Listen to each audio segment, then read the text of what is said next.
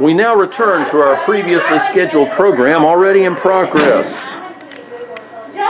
Okay, Judet view, upside Judet view.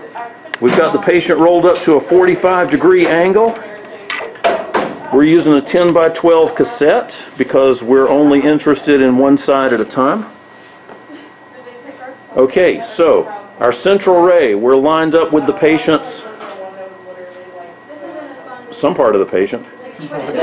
What is that thing? What is it? 2 inches below the ACES. Very good. Okay, we're in line with the ASIS and 2 inches distal to said ASIS, and that should put us right on top of the acetabulum. Okay, Mr. Ben, you were saying just a few minutes ago, what's going to be best demonstrated in this view? The posterior rim of the acetabulum. Well said. And something else. The anterior ilioischial column. Very good. All right, now what about for the front side? How are we going to position that thing? Front side? You mean the Downside, sorry. You're good. Well, I'll show you. First, move our patient. Then we're going to palpate. ASIS. Where's my light? That's like some skill. A Z is light. Man, there's no... Is there a thing on this side? I'm afraid not. Dang.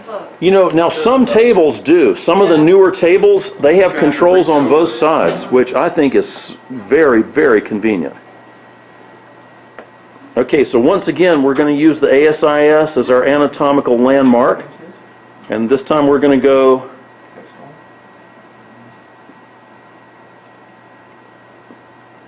Okay, 2 inches distal. And 2 more inches medial. Okay, we do get there eventually, I promise.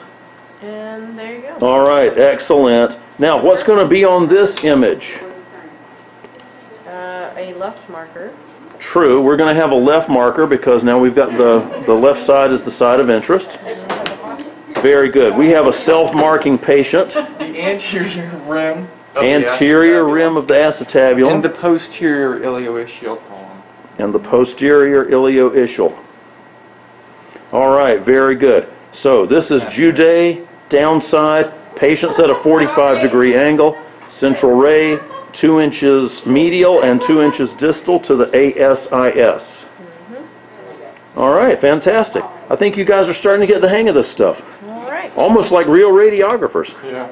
Yay!